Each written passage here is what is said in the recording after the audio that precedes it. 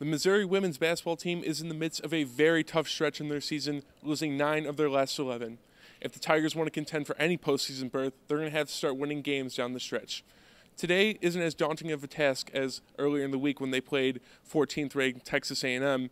They host the Auburn Tigers, who are in the middle of an 11-game winning streak.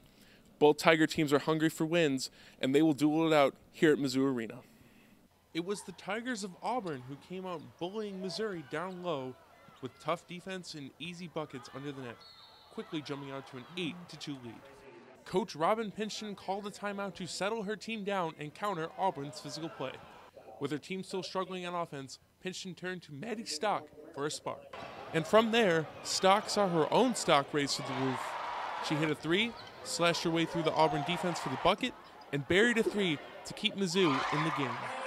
But despite Stock's 11 points, Missouri trailed Auburn 26-23 at the half. Right out of the locker room, Pinchton kept the ball in Stock's hands as the game began to turn in Missouri's favor. The whole unit on the floor from Mizzou matched Auburn's physicality with their own tough defense and strength down low, which led to many easy transition buckets as the black and gold ran away with the game 59-49. It was back and forth basketball for the entire first half, but in the second half, Robin Pinchton's Missouri Tigers really took it to Auburn. Junior guard Maddie Stock finished with a career-high 23 points.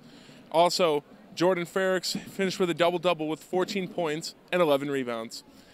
The Tigers now hit the road to face Alabama, which is another winnable game, as the Tigers still find themselves hunting for a postseason berth.